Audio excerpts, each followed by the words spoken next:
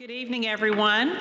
Welcome to the Clinton Presidential Center. I'm Stephanie Street, and I serve as the Executive Director of the Clinton Foundation. Thank you all for joining us tonight as we welcome General Wesley Clark back to the center. And Mrs. Clark, it's always a great pleasure to have you with us here as well. Tonight's program is being presented by the Clinton Foundation and the Clinton School of Public Service. Each year, the Clinton Center hosts a number of dynamic speakers as part of our ongoing commitment to offering exceptional programs to our community. And it's hard to imagine a speaker more dynamic than General Clark. I consider it a great privilege to introduce him this evening.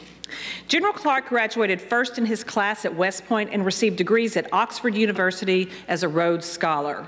He is a retired four-star general in the United States Army and served as Supreme Allied Commander Europe, where he led NATO forces to victory in Operation Allied Force, the war in Kosovo.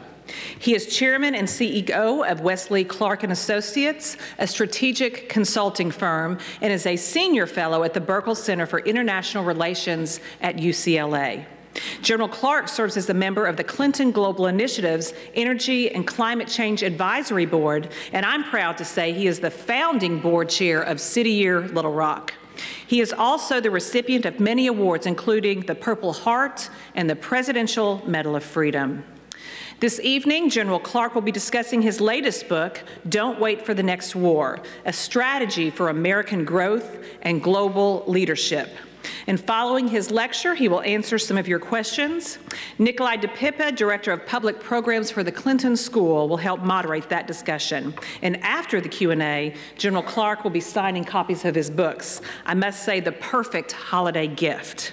Now, please join me in welcoming General Wesley Clark. Well, thank you all so much for being here. I'm really honored that you came, and I've got a lot of things I'd like to talk about, but maybe I should start with the book. You came here, you knew I wrote a book. So I want to tell you a little about the book, and I want to tell you why I wrote it, and tell you then kind of what it means in the context of current affairs. So I met these people from the Syrian opposition almost 2 years ago now out in Los Angeles. And when I talked to them, they were seeking help from the United States. And I realized that it was impossible to answer the question of should we help them without putting it into context. And then I realized that I couldn't explain what the context was. I knew we were coming out of Iraq and Afghanistan, and I was worried about China, and so I tried to think about what should be done. And in the process, it occurred to me that we really don't have a strategy that most Americans can understand or explain. And so I wrote a book. Now, I'm not sure this is the right strategy. I know the book is what I believe, but like all strategies, it's just a book. The real strategy has to come from the hearts and minds of the American people themselves. And we've always had a hard time doing that in America. We're a big country. We were always told by George Washington, by every other president, stay away from foreign entanglements. Alexis de Tocqueville came over here and said, you know, it's a democracy, and democracies don't do foreign policy very well. They can't go through all of the intricate machinations. They can't keep their plans secret. They can't think long-term. They just sort of drift from crisis to crisis and election to election. And that's been America's history. The title of the book is Don't Wait Till the Next War, because that's what we always do. We wait till the next war. So I couldn't have written this book if I didn't have three crucial experiences. I had the military experience, I had a political experience, and I want to thank you all who supported me in that political experience. It was a great experience, and I've had it over 10 years in the business community at a high level. So Stephanie mentioned, you know, I've been a four-star general. I came up through the ranks. I was a lieutenant and a captain, and I fought in Vietnam, and I came home on a stretcher, and I taught at West Point, and I helped as a captain. I was in the Pentagon working the mechanics of moving to a volunteer army, and I did all the Army things that you do. I was a battalion company commander 3 times. I was a battalion operations officer, a brigade executive officer, a battalion commander, brigade commander, division staff officer, assistant staff officer, division commander, and ultimately the director of strategic plans and policies in the Pentagon. I worked as assistant executive officer to General Alexander Haig when he was the Supreme Allied Commander Europe. I'd been a White House fellow. I was in the Ford White House, so I saw that operation in place. And I knew people from across, and I wrote articles, and I would go to conferences, and people like Richard Pearl and Frank Wisner and Paul Wolfowitz I knew from these conferences in the 1980s. So I was a sort of military defense intellectual, but I spent most of my time actually as a senior officer actually with troops. From 1976 until 1994, there's a period of 18 years, and I think all but 3 years, I was actually wearing fatigues, battle dress uniform, or desert camouflage or something, and actually either commanding units, being a staff officer in units, or commanding units that were training other units. And so at one point I was the most powerful colonel in the Army. I got to evaluate division and corps commanders in front of the Chief of Staff of the Army. It was so bad that one 2-star went into the chief and said, "I'm not going to put up with Colonel Clark and his phony evaluations. You know it's canned. He already knows what we're going to do. He fixes it so the enemy beats us and embarrasses us." And actually, the Chief of Staff of the Army, it wasn't true. The Chief of Staff of the Army got very angry at this guy, and actually, although he was subsequently promoted to 3 stars, he never had a command position again with troops. And he retired as a 3-star. After a sort of, I mean, you can't be mad if he retires a 3-star, but I'm sure he thought he was going to be a 4-star. And so he didn't make it. And so I was the guy who called the shots. So it was a controversial career. It was a great career, and I worked for a lot of great people. And so I really understood the military. And then I had this amazing experience in politics. I never thought I'd be in politics, really. I mean, I never ran for student class officer, and I mean, I could never see the point of it. You know, I mean, people would, they're not serving the right luncheon meat in the cafeteria. The parking lot needs to be paved. I think that was the issue in Hall High School, wasn't it, Jeannie? The parking lot gets our cars dirty and dusty. Really? You're lucky enough to have a car in high school? Not bad for 1960, 62, you know? But, so I never did any of that. And so after I got out of the military, I had a contract, a standby contract with CNN, and they didn't use me. But then 9/11 came along, and suddenly I was on television every day. And then I was asked my opinion on things. And in the summer of 2002, I was asked by the Times of London, would I write an op-ed on whether the United States should invade Iraq. My wife heard this, and she said, "Wes, don't write this." She said, "This is going to get you in trouble. It's a mistake." And I said, "No, honey, no, look." She said, "No, you're going to say you don't think it's necessary. You're going to get everybody mad at you in the Pentagon, and then it's going to be a problem." I said, "Honey, I'll write this nuanced. It'll be just really smooth." And so sure enough, the next day I was Ted Kennedy's favorite general. I was the general that was against the war in Iraq. Now, you wouldn't have believed that if you'd listened to Joe Lieberman attack me when I ran for president, but that's a different matter. So I testified, and then John Kerry got prostate cancer, and before I knew it, people were calling me and asked me to run for president. Jimmy Carter called me, Madeleine Albright called me, people from around Bill and Hillary Clinton called me, and they kept saying, you know, you need to do this. I said, but I have a job. I can't live without the job.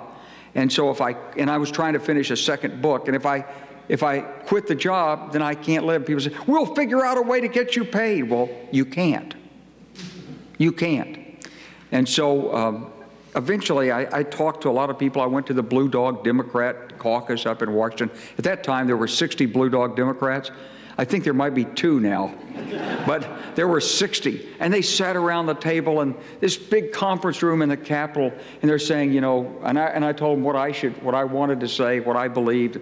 And we went around the table. One guy said, he says, now, General Clark, he said, you say we should be doing what we believe and should say what we believe is right. He said, but I only won my district by 51 to 49. What should I do? I said, well, it depends on whether you believe it's more important to say and do the right thing or to be reelected. He said, oh, yeah, thanks. I mean, and I had my brother-in-law come down here. Some of you met my brother-in-law, Gene Caulfield. He's a really common sense guy. And I hemmed and hawed around this thing. I talked to Gert. At first, Gert said, if you ever say this again, I'm going to kick you out of the bedroom. And then, but eventually, you know, my son said, you have to let Dad run. But I didn't know. I called Joe Biden for advice. And Joe said, look, he said, I think you should run. I think you got a 1 in 3 chance of winning the nomination, and if you win the nomination, you'll beat George Bush. I said, Joe, well, my wife doesn't want me to run. Why don't you run? He said, my wife doesn't want me to run either. So finally, it was Monday morning, the 15th of September, 2003, and Gert was up to go out for a walk. And she said, okay, I'm going for a walk, and you're going to have to make a decision, because I was going to be in Iowa for a speech on Thursday night. She said, you're going to have to make a decision on this. And she said, I'll go for a walk, and when you come back, make the decision. When I'm back, make the decision. I knew I was eventually going to have to make this decision because, you know, on one side it was incredibly exciting, on the other side it was daunting, and I was going to have to give up finance and live off savings, and it was kind of scary. And I knew there'd be a lot of personal attacks because that's what politics is all about. It's all personal. So Gert left the house, and I sat down on my desk. I opened up the Bible, and I read the 55th Psalm, because that's the psalm I always read when I need guidance. And I read it. I focused on every word. I put my head down on the desk, and I prayed. And sometimes when you pray, you know, if you do, sometimes you get a little tingle and you say, this feels right, you know. And I kept saying, what should I do? What should I do? I have never gotten less from prayer than I got then. I mean, it was the really important question. I got nothing. It was like totally dark. And I tried. Finally, I put my head up. I said, I'm not getting anywhere. So I read the 56th Psalm. And as I put my head down to pray, and I'm praying, dear God, please give me an indication, some sign, some feeling about what I should do. Suddenly the phone rings, and it's the desk phone. I couldn't turn it off with a click. I picked it up. I said, General Clark speaking. A deep male voice on the other end said, Wes, Wes, you must run. I said, who is this? He said, no, listen, you must run. I said, I know, but who is it? So this was Tom Johnson, the former head of CNN. And so, you know, I'm looking at my watch. I've got like 15 minutes to make a decision. And I said, okay, I got it. Thanks very much. I put my head back down. About that time, the computer went off with AOL. It says, Bing, you've got mail. I look at it. It's an email from a guy in D.C. It says, don't do what Colin Powell did. He got everybody ready. He got a lot of support, and then he backed out. He said, you've got a lot of support. Go ahead and run. It's important. And I'm thinking, God, that's 2 messages. And about that time, the door opened, and Gert was back early from the walk. She said, okay, what's the decision? I said, I think I'm going to run. I said it in a really small, quiet voice. And I thought she was going to say, honey, you can't do that. Don't do it. She didn't say it. She said, okay. And she shut the door. And I called the office, and I called a couple of people. I said, I think I've made the decision. I think we're going to, about that time, like 200 people parachuted into Little Rock. And that little office I was sharing with Raleigh Rimmel down there on Cantrell Road was packed. And so we had 5 great months in the campaign. I got to 30 states. I got to meet people from all over America. I got to see how politics looks and feels on the inside. I got to meet the political press, or they got to meet me. It wasn't a happy meeting in every case, and I learned a lot about how the media works in America. Not CNN and military media, but real political cynicism. So I learned that. We raised about $20 million, so I met a lot of wealthy people. I met governors and congressmen and senators.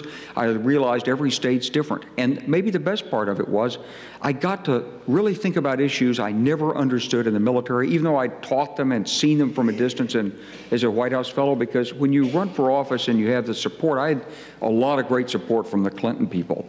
And so I had Gene Sperling and Bob Rubin helping me with economics. I had Ron Klain, the Ebola czar now, who was formerly Vice President Gore's chief of staff. He was vice president. He's the guy who prepped me for my first debate. I had smart people. Sandy Berger, I could call anybody and get advice from them. So it wasn't just a matter of military now. I could talk about economics, I could talk about housing, I could talk about health care, I could talk about trade policy.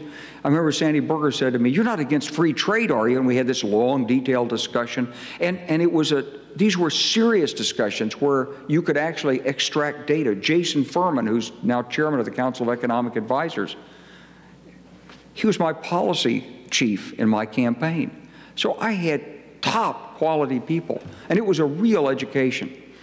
And I kept it going afterwards. I kept a political action committee together for another 4 or 5 years. I campaigned for a lot of Democrats, gave a lot of political speeches, and got to see political America. And then I got out of the campaign and went back to work into the investment banking business and on a bunch of boards in energy and finance and technology, startup companies, big companies, Goldman Sachs. I was a consultant to Goldman. I chaired an investment bank on Wall Street. I'm on a dozen boards right now. I do business in China, Africa, Eastern Europe, the Gulf, Western Europe, South America, Panama, Central America, and the United States and Canada. So everywhere but Russia. I don't go to Russia, and I haven't been to India and Pakistan. But other than that, I sort of got the whole feel of this. And when I go into these countries for business, I always see like heads of state, presidents, or prime ministers, or ministers of economy and government, and you have these long, searching talks about America. So it's been a really fulfilling, rich experience. And I couldn't have written a book without it. So that's what the book is. And I know, I look out here, I see Bob Johnson and a lot of smart people in the audience, and I'm really honored that you're here. I tried to give back in this book. And, you know, I look at where the country is. We've got real problems right now. And those problems are 3 major interlocking geopolitical crises and an economy that's very, very shaky, and a political system which is hardly functional at all. And people around the world are wising up to it. So let's talk about that, and then I'll tell you kind of what my solution is, and I'd love to take your comments and questions. And people have told me the book's pretty easy read. I wrote it. It's 220 pages, and you can read it in 3 hours, just like this. It's not hard. There's no sex. There's no sex. I'm not telling tales on anybody, so it didn't make the bestseller list, and so I haven't even been on Oprah for it, but I'd like to be. She just doesn't know how much I need to be on it. So if any of you have any connections with Oprah, please get me on that show. America needs to think about these issues. You see, what we have is a fascination with the Middle East. And I was there at the beginning when this got started. It got started not for necessarily strategic reasons, but for macho reasons and for political reasons. So in 1991, when I was a one-star, I was in the office of Undersecretary of Defense Paul Wolfowitz, and it was a Friday afternoon. It was May, and the war was over, and everybody was like this. You know, I didn't get to fight in the war, so I wasn't like that, but I was respectful. And Paul had come out during the time we were training the National Guard at the National Training Center, where I was the commanding general in California. So in January, he said, "If you ever get to the Pentagon, come and see me and say hello." So he probably said that to all the guys out there. So it was a Friday afternoon. There was nothing to do. I'd spent 5 minutes with Colin Powell, and he said, "Oh, thanks," and pushed me out the door. So I thought, okay, so I'll try this guy Wolfowitz. So I go up there and knock on the door, and Scooter Libby opens the door and says, "Yeah, the undersecretary will see you." So I go back in there, and there's Paul in his office. He was the number 3 guy in the Pentagon, the undersecretary for policy. He's sort of sitting there Friday afternoon like a daze. He's there at the desk, and I said, "Mr. Secretary, hello," you know, and he's like, oh, hello. And I said, "So you've got to be pretty proud of the troops, right?" He said, "Yeah," he said, "but," he said, "we didn't get Saddam." Now, President George H. Bush said his own people will take him out. I said, "But I don't think so." He says, "We should have gotten him." He said, "But we did learn one thing. We learned we can use military force in the region with impunity, and the Soviets won't do a thing to stop us." Now, that was Paul Wolfowitz's lesson. I said, wow. And he said, "And we've got 5, maybe 10 years to get rid of these old Soviet surrogate regimes like Saddam and like Syria before the next superpower comes along to challenge us." So that was my Friday afternoon nugget. And so that's where it started. I came back in the Pentagon in '94. During the Clinton administration, I asked the Undersecretary of Defense for Policy then, when we were struggling to write a U.S. national strategy, I said, "What about Wolfowitz's strategy?" He said, "Huh? What's that?" Yeah, no one ever heard of it. But Paul Wolfowitz kept it. And it was that strategy which reemerged after 9/11 and drove us into the Middle East. They doctored it up in a lot of ways. But today, if you talk about national security, Americans automatically think about the Middle East. I mean, they're drawn to it like a magnet. National security fighting must be the Middle East. I remember talking to Condi Rice in the summer of 2000, and they'd already hatched this. I got out of the military, and Gert and I had talked about what I was going to do, and I'd gotten a job with Stevens, and I was writing a book on my experiences at NATO and working in Washington, and I was getting calls from Democrats, and so I wanted to be nonpartisan. So I called up, I knew Colin Powell was working for George Bush, and so I called up Condoleezza Rice and said, "I'd like to meet you. I haven't met you." And she said, "Oh, I'll come over and meet you." So she came right over to meet me. We sat and talked, and we disagreed on every single aspect of foreign policy. We spent 1 hour fighting with each other. I couldn't believe it. I mean, she was like, "You messed up relations with Russia. We think Russia's really good, and we're going to work with Russia. They're going to help us." I said, "No, I don't think they are." She said, "Well, you had no business doing the fighting you did in Europe." Said, "Our troops shouldn't even be there. They should be where we need to fight." I said, "We need to fight where? Where's that?" She said, "The Middle East, of course." So at the end of the hour, we sort of said, "Oh, it's so nice to talk to you." He said, "Oh, yes, it's so good to talk to you." He said, "I'm sure we'll see you again." I said, "I'm sure you will." So I realized there was no home for me with that crowd, because they didn't understand the first thing about American strategy and policy and how the world is actually put together. They wanted to fight in the Middle East. And that's what we've been doing now for 14 years. It's been 13 and a half years since 9/11, and it's been continuous combat. And the trouble is, we haven't resolved this. So the Middle East is there like a vacuum drawing us in. And then there are 2 other problems. There's a near-term problem with Vladimir Putin. When we wrote the national security strategy in the Clinton administration, I got there in '94. I came out of Fort Hood, Texas. I was just promoted to 3 stars. I walk into the Pentagon, and General Shalikashvili says, "Okay, you will be the J5. You're in charge of strategy and driving the staff. You will tell us what to do." He said, "So what is the strategy?" I thought it was like a test question or something. I said, "Well, sir, I don't know." He said, "I do not know either." He said, "Go and talk to so-and-so and find out this strategy." So what I didn't realize is the Clinton administration was being creamed on the Hill by the Republicans for not having a strategy. So it took us a year and a half to write the strategy. And I got a little part of it. I got to mark it up and stuff. It was called a national security strategy. It was called a strategy of engagement and enlargement. Now, nobody ever paid any attention to it, and the title sounded like an advertisement for a men's pharmaceutical product.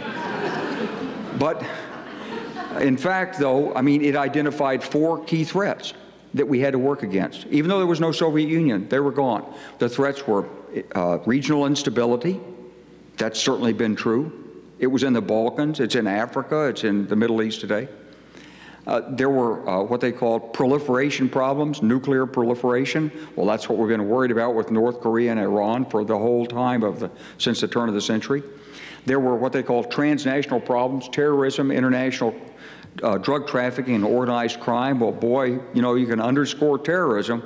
We sure got that right. And the 4th problem was the problem we identified of a resurgent Russia.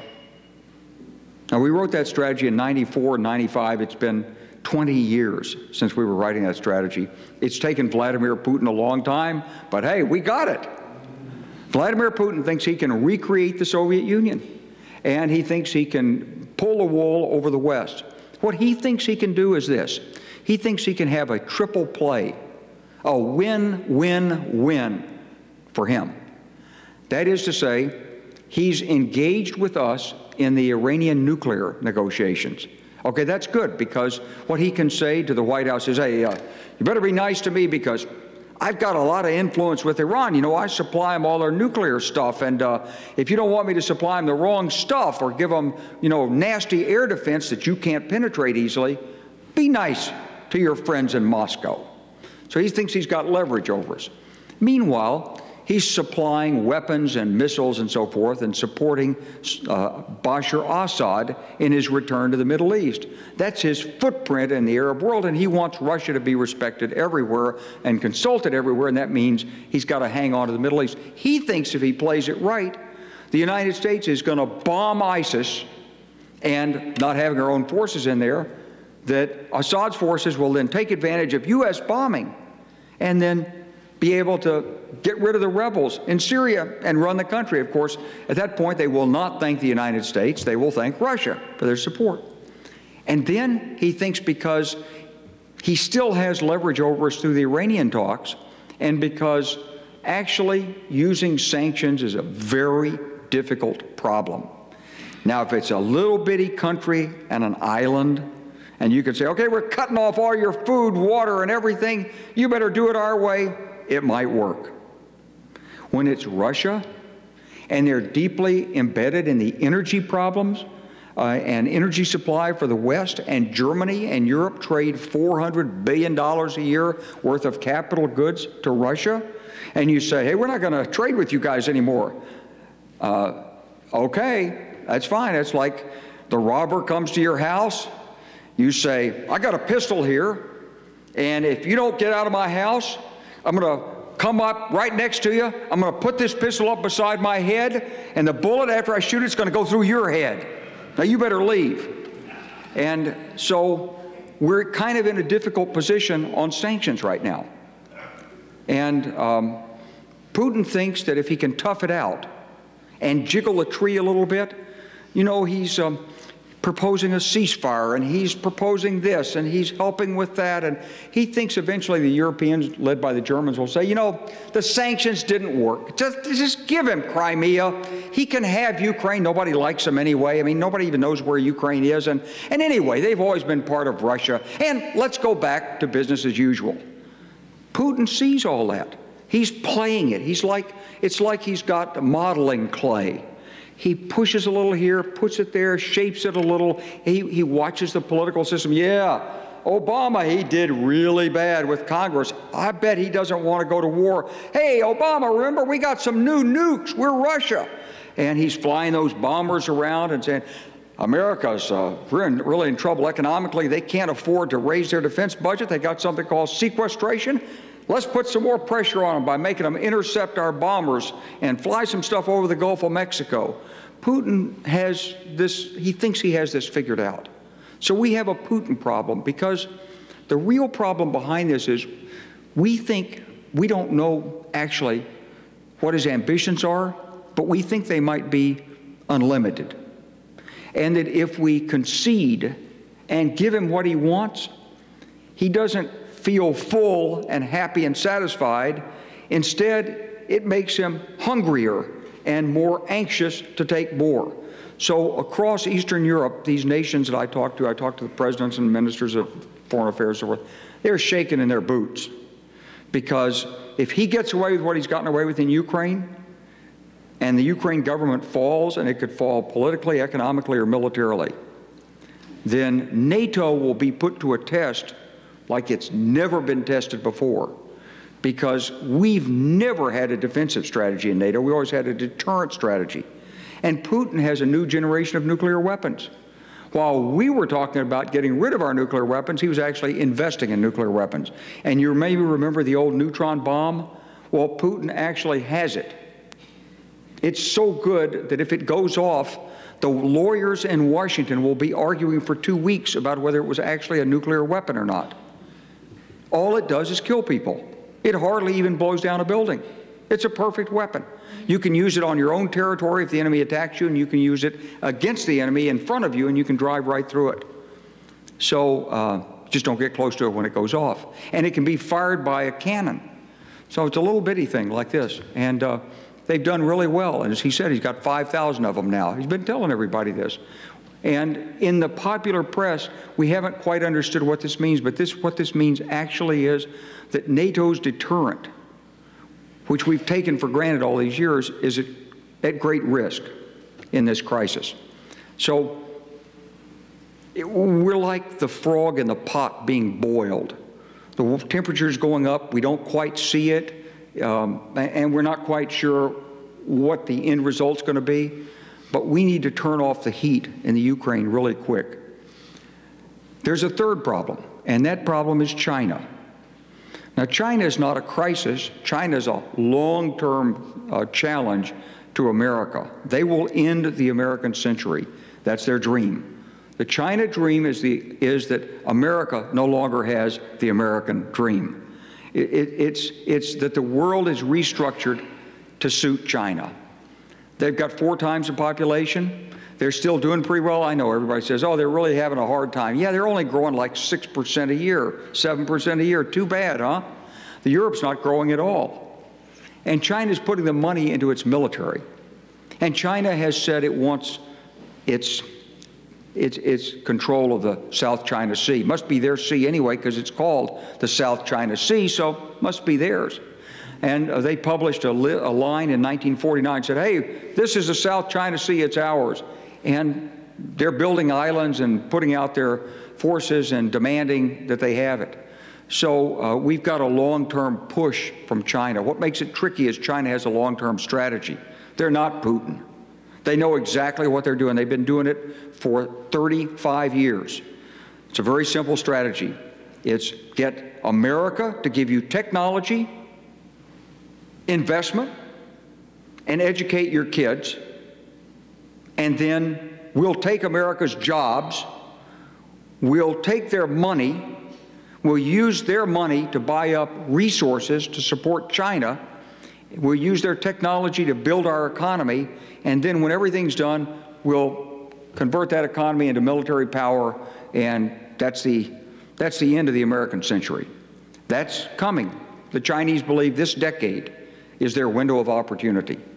So that challenge is coming on us really quick.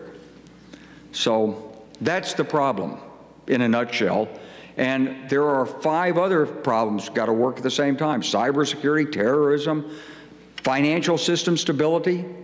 You know, some people think the decline in the price of oil is a good thing, but 17% of the debt held in the American financial system is associated with oil companies. And the value of much of that debt has declined markedly.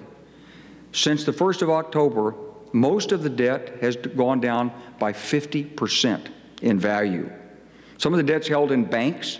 Some of it has been packaged and sold to other financial institutions like insurance companies and so forth. They're all going to suffer. And you know what happens when Wall Street suffers? Wall Street then starts selling. And it spreads into other industries and other sectors because they have to make payments and they have to do other things. So the market was down 315 points today. It was down a couple of hundred points, came halfway back earlier in the week. we're trying to figure out this energy crisis. Meanwhile, we still have national debt. The economy's not growing the way it should. We're still not creating the kind of jobs we should be creating for America's middle class. Democrats and Republicans can't work together, and people around the world say, what's this about for America? So that's what the book's about. Now, there's an answer to this. We've got to fix the economy. We've got to restore wage rates for America's middle-class families. We've got to have interest rates high enough so that people can earn money off their savings, and we've got to encourage Wall Street to make investments in real things rather than in things like check cashing organizations. One of the last things we looked at in Goldman Sachs when I was up there was payday lenders. Hey, Wes, what do you think? We should invest in these payday lenders? Are you kidding me? Why don't we invest in real things that produce real value? Why don't we build things in this country? Because financial engineering, I mean, I've got this money and I've got to get a return on it in 3 years, and how long is it going to take you to build it, and when do I get my money back? And so there's a lot of real short-term thinking out there. There's a lot of stock buybacks on the market. I mean, I know you all like Apple, but Apple leads the world in spending its profits on buying back its own stock instead of investing in things or inventing new technologies. It just buys its stock back. It's a total waste. In fact, before 1982, stock buyback was illegal. So we've got some significant economic challenges in front of us, and we've got to fix it. I think if we can invest in America's energy future and become energy independent, then we can solve much of the problems facing us. We've got the technology, we've got the natural resources, we've got the finance. Right now, we're under attack by Saudi Arabia. Saudi Arabia saw it coming. Saudi Arabia says, oh, we don't want America to be energy independent because then they won't come fight for us.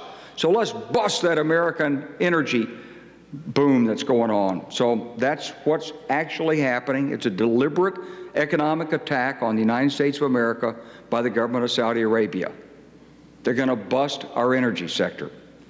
Now, I know you're enjoying the low price of gasoline, but I promise you, if the Saudis succeed, you won't enjoy it because it's connected through the financial system to a lot beyond that. So we've got some real challenges to work with. We know how to do it. We know how to bring our economy back online.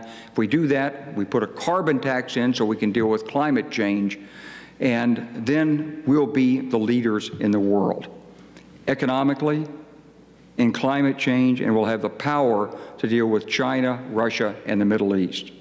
So that's the book, that's the message, and I really thank you for coming tonight. I'd love to hear your questions or comments. Thank you. If you were president, what would you do about Putin, Ukraine, Crimea, and eastern Ukraine? Well, I think the question is, what does it take to restore stability in Eastern Europe? And so I think you need political measures, you need economic measures, and you may need some military measures as well. So what we have done thus far is we've made strong statements of support for our NATO allies. We've condemned Russia's action. We've sent the Vice President to Ukraine twice to tell the Ukrainians and the world that we believe that Ukraine, when it stands for democracy and freedom, we believe in it. We're talking about an economic aid package for Ukraine.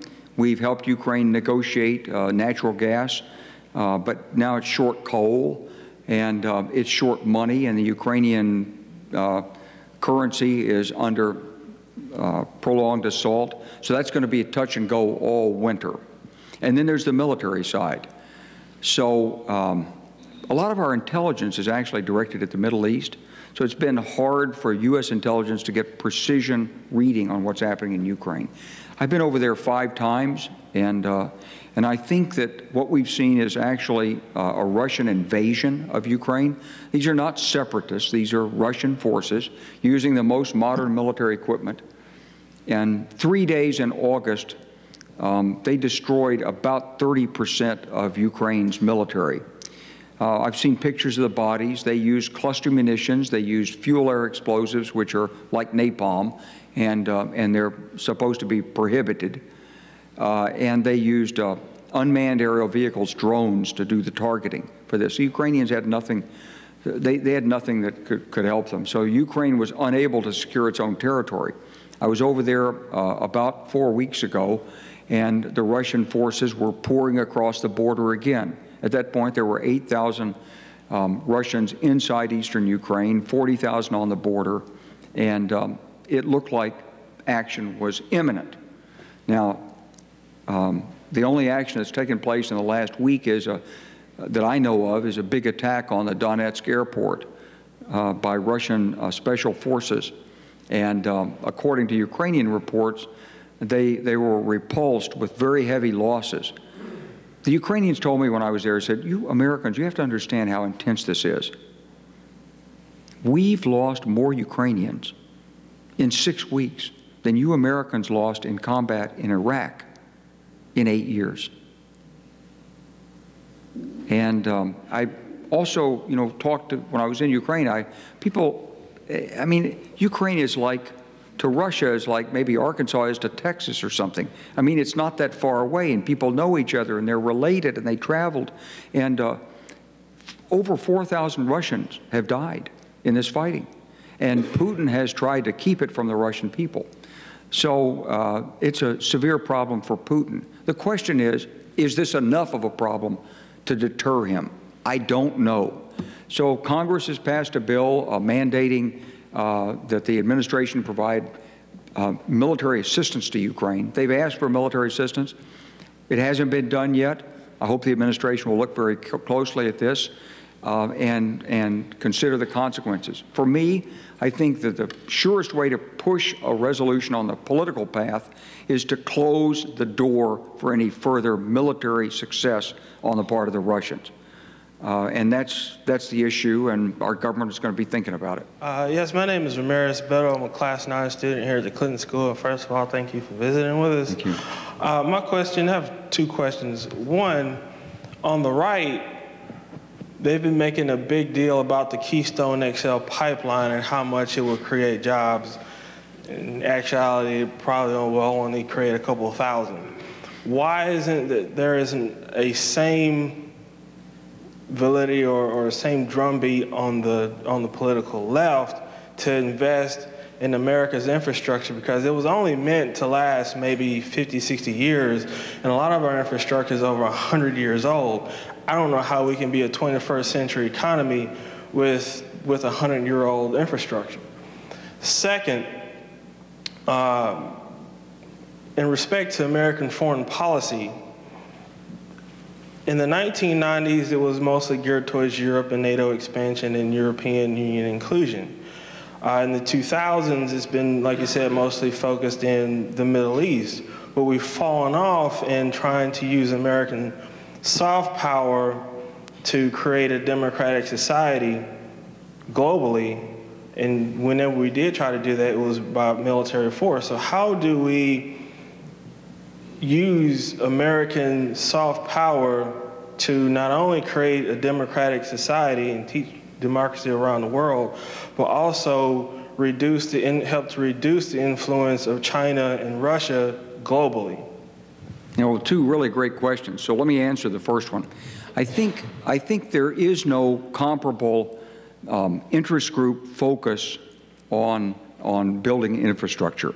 I know there should be. You would think the highway lobby and people like this would be out there beating the drum, but they don't. For whatever reason, infrastructure contracts are given on competitive bid. Most of them are, it's a very diffuse group. These people compete with each other. And although everybody says it's a good idea to do infrastructure, in fact, when we tried to do it in 2009 and people said, hey, we got shovel-ready projects, we actually did a pretty poor job with the shovel-ready projects. They really weren't ready. Some of them still weren't done. 12, 18, 20 months later, they hadn't been completely bidded out. So the money wasn't even starting to be committed. So it's a long, tough process, and there's just not the backing for it.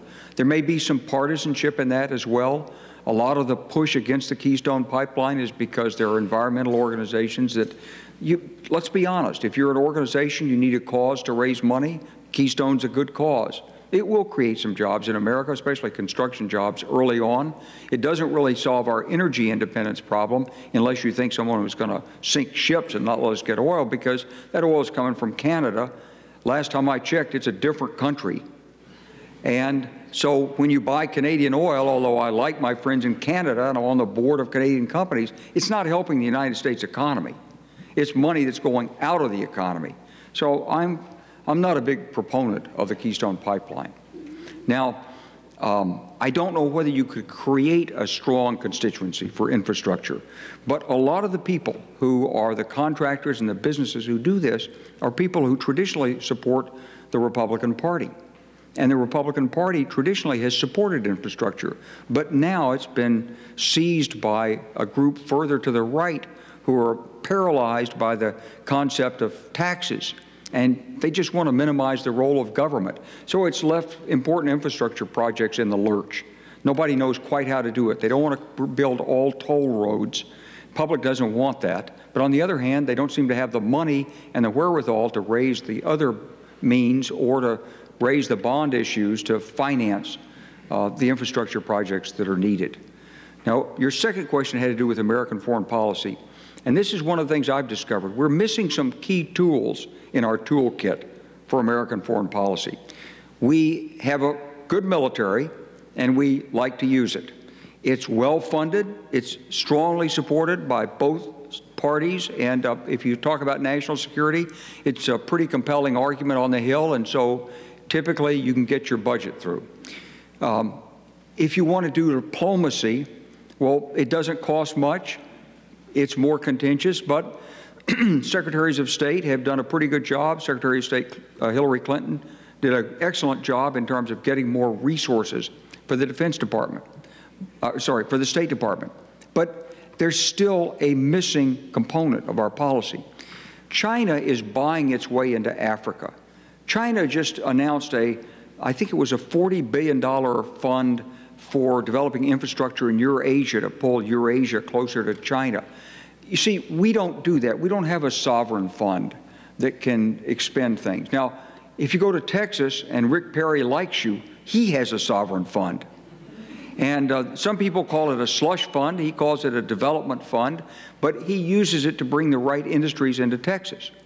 And Governor Beebe has talked about the importance of this, and I think we're going to do some of that in Arkansas, and I hope we will.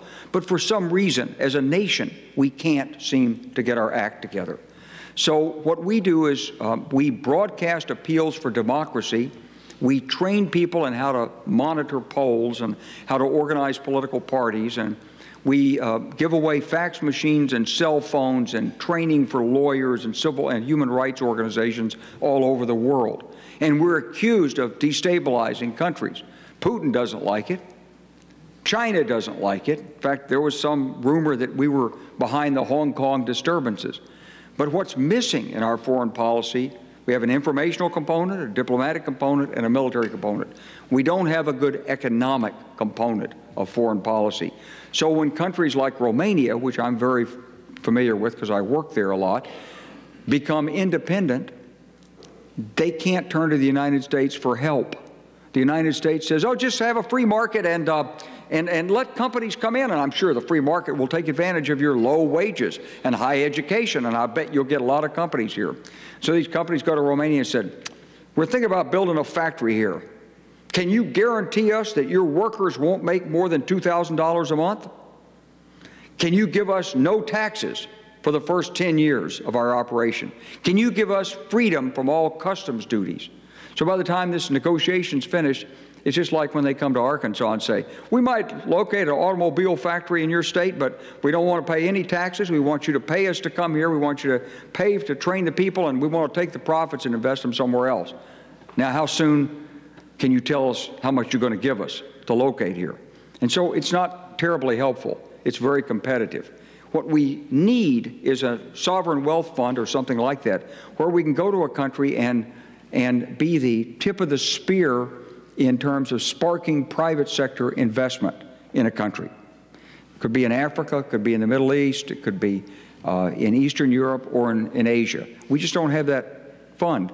I ask myself, what if we had taken that Social Security Trust Fund, which was in surplus for 20 years after Alan Greenspan raised Social Security rates in 1984-85. What if instead of investing in U.S. debt, we had actually invested in real assets that were going to yield a real return for the people of the United States and built dams and so forth?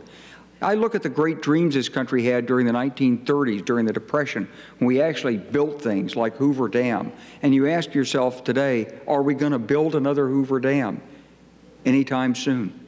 Are we going to send a man to the moon anytime soon? Where's that great dream? And how do we get the resources to do it? We don't seem to have that ability inside our government anymore. And we haven't captured the imagination of the American people. Newt Gingrich said the way to do it was to send 13,000 people to the moon and establish a colony. Newt Gingrich is a friend of mine. I got a Christmas card from him just today. And, but I don't support 13,000 people in a colony on the moon. We got to have economic wherewithal, though, to conduct foreign policy. Otherwise, when we encourage nations to be free and be democratic, they can't support themselves without some help. Thank you. First of all, I had the pleasure of meeting a Air Force colonel at the time who was a JAG officer who served in Kosovo. And I heard some great stories about you from him. I doubt if you know his name, but he was involved in nation building after he had figured out where to drop bombs. And he helped constitute the legislative authority there. And he was later tasked to Geneva and was involved in the arrest and prosecution of war crime criminals. He's probably, and I want to compliment you on your service there in Kosovo, but this JAG officer is probably the only bright spot I can point to in the military today. I frankly don't trust the military, and the reason why I don't trust it is not because of the armed forces, the people who actually are the boots on the ground or the grunts doing the work. It seems to me that the government has subcontracted way too much of what I consider to be military work. It's, I guess, a class of warriors who are no longer in the military who farm themselves out as mercenaries to run prisons around the world. I don't see how Americans can stand up in this world today with the CIA and the report on torture. I know a former CIA agent, bureaucrat, who was involved in Lord knows what, but he bragged that there was a group within the CIA who, regardless of whatever administration came in, they had their own agenda, and they just had to maneuver their way around the bureaucracy. I frankly don't trust the military today to do the right thing. Can we get a Second question, well, please? What do you see in that regard? What can be done to change that viewpoint, if you will? And secondly, I don't trust business any longer. After what happened 10 years ago, I find it difficult to accept a business group that doesn't take pride in doing work in America and are willing to go overseas and lower wages and make sure that people cannot have a middle-class lifestyle any longer. What can you do? I don't think your book addresses that necessarily. Oh, I think it does. Could you please elaborate on that? I don't know, maybe Thanks. you've already read my book, but if you haven't, read it. I think you'll see it's all in the book, and in terms of the business community. Now, let me just address a couple of things. First, I don't think that extreme interrogation techniques have been proven to work. I've talked to people who have been on the inside, and they support Senator Feinstein's view that they don't work. I've talked to FBI, I've talked to Secret Service people, I've talked to people who had access to the reports. Might make you feel good to think they're really treating them rough, but that's really not why people talk. Not even the fear of being treated rough makes people talk. They don't talk. They talk because you got to change their minds and make them open up. So I'm glad the report was released. I'm not worried in the long term about its impact abroad, although maybe people will use it against the United States in the short term. I was against what I knew was going on in torture and rough treatment. I got calls from reporters as early as 2003 and 2004 warning me this was going on. But this was condoned in legal approval by the Bush administration. And there were people inside the agency who were very worried about it, but the people in the Department of Justice under George W. Bush produced documents that gave them the authority to do most of what they did. And that's a problem that has to be addressed, and it hasn't been. I think the military, the top leadership of the military is outstanding. Now, I might be prejudiced because I know them, and a lot of them worked for me. Marty Dempsey, the chairman of the Joint Chiefs of Staff, I'm proud to say he was a student of mine at West Point, 1973-74. Ray Odiernos, Chief of Staff of the Army, he was a colonel working for me. When I was running Kosovo, he was in the mud in Albania with Task Force Hawk with a bunch of Apache helicopters. So I got to know Ray extremely well then, and he's a very smart, capable, and honest man who's a great public servant. We've got in the habit of contracting out a lot of stuff that shouldn't be contracted out. We've been afraid to increase the size of the military. And what if we said this? What if we said that if we go to war again, we have to declare it and we have to initiate a draft and let the American people vote on it? And then, you know, if you don't want your sons and daughters in war, vote against the war. Don't leave it up to volunteers and poor folks from Arkansas and Kansas who don't have any other alternatives and need medical help for their family. Say, well, I'm just going to go into the Army and take my chances over there, because that's what's happened. So had we had a Selective Service Act in place and people actually being drafted, we'd have been out of Iraq and Afghanistan a long time ago, and we've had better results had we done it. But part of your lack of trust might just have to do with maturity and experience in life, you know. I mean, Ben Franklin said most people are interested mostly in themselves, and we've made a virtue in the business community of people, well, I mean, Gordon Gekko said greed is good. And we think the invisible hand solves many problems in America. And what we're seeing is that over a period of 30 years where we've turned that invisible hand loose and allowed more free rein to greed and self-serving in the economy, it hasn't helped the country nearly as much as we hoped it would. So I think there's some reckoning to be done in the political times ahead, and I think people have to look real hard at what it means to have a free market, what it means to have stakeholders in a business as opposed to shareholders in a business, and what the responsibilities of businesses are. I learned this firsthand. I was in a conference in Vienna about 2 years ago, and I was talking about the economic crisis, and I said, you know, the reason we have banks is because they help the public. I mean, they're chartered. They're national banks or state banks. They're chartered to help the public. Afterwards, my friend, who was a big banker at a big European bank, came to me and he said, I liked everything you said, except I violently disagree about what you said about banks. They do not exist to help the public. They exist to make a profit. I never thought of it that way. But if you think that's the purpose of these institutions, then you have to ask, why do you have, you know, corporations organized under law? Why do you have limited liability companies and so forth? Because it serves the public interest, not the private interest. So we're going to have a reckoning on that in the political discourse in America. It's going to take several election cycles. But I do believe in democracy. And I do believe that an intelligent people look at the world around them, they look at their system of government, and they do eventually make the right choices.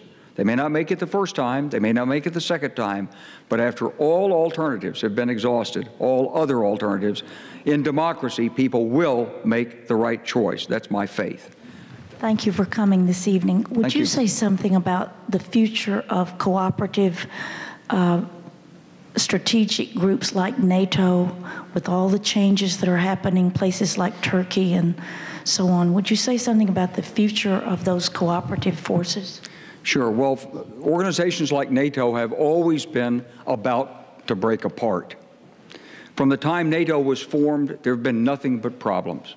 When Eisenhower went over there in 1951-52 as the first commander of NATO, the first report on NATO he wrote back to the White House, to Harry Truman, was, these countries like Britain and France, they're not doing their job. They promised X number of divisions. They're not delivering on their promises. And from then on, there's been one challenge after another for the alliance. In 1956, after we brought West Germany into NATO, there was a huge crisis, and Britain and France invaded Egypt to punish Nasser and take back the Suez Canal. Russia threatened a sea of fire on America. And Eisenhower told the British and French, get out of Egypt. People said, that's the end of NATO. Well, it wasn't the end. You know, in 1974, Turkey and Greece went to war over Cyprus. People said, it's the end of NATO. Well, when I was a NATO Supreme Allied Commander in 1997, guess what we were still arguing about? Airspace between Greece and Turkey. It had been going on, an argument had been going on for over 25 years, still going on. And it's probably still going on today. But NATO has endured. In 1968, people said, NATO will never make it because we didn't respond when the Soviets invaded Czechoslovakia and crushed the Spring. No, we didn't. But NATO survived. In 1977-78, we recognized that the Soviets were using SS-20 missiles, and they had completely changed the nuclear equation. You see, deterrence only works if you can match tit for tat. So if he's got strategic missiles, you got to have strategic missiles. He's got artillery missile-fired nukes, you got to have artillery-fired nukes. If he's got intermediate missiles, you got to have intermediate missiles. The Europeans were dead set against what we called nuclear modernization. We pushed it, we forced it, and we negotiated the 0-0 option, so we never actually had to deploy them. And the Russians pulled theirs back, and NATO survived. When the Soviet Union fell apart, people said it's the end of NATO. And yet, NATO survived. It was extremely important in the Balkans. We couldn't have done it without it. After that, the Europeans said, we're tired of America telling us what to do. We're going to build our own organization. But of course, the Europeans didn't. NATO's still there. And now, Turkey's a problem. Let's be honest. It's been a problem for a while. We've used it, but we've also abused Turkey. We promised Turkey they'd be brought into the European Union. We couldn't deliver on that promise. And instead, we camped diplomacy against Turkey again and again and again. And now we have a man in President Erdogan who's both a Turkish nationalist and he's overturning the secularism of Turkey. And some people say, and I see I'm being recorded back here, so I'm not sure who's here. Is this the press? They're all friendly. No press? Well, yeah, they're press, but the university press. Okay. University press. So, I mean, there are some people who say, including Vice President Biden, who said it, that Turkey was involved in ISIS. He later apologized and retracted it, but I'm not sure. What I hear on the Arab Street is Turkey's deeply involved in ISIS because they don't want Iran and Syria to link up and encircle Turkey. And so ISIS is dribbling all the way through eastern Turkey. And it's a real problem for NATO and for Turkey. So we're going to solve this problem. NATO is going to be around a long, long time. It is the indispensable linkage between the United States and Europe. It's a group of nations bound together by the pledge that an attack on one is an attack on all.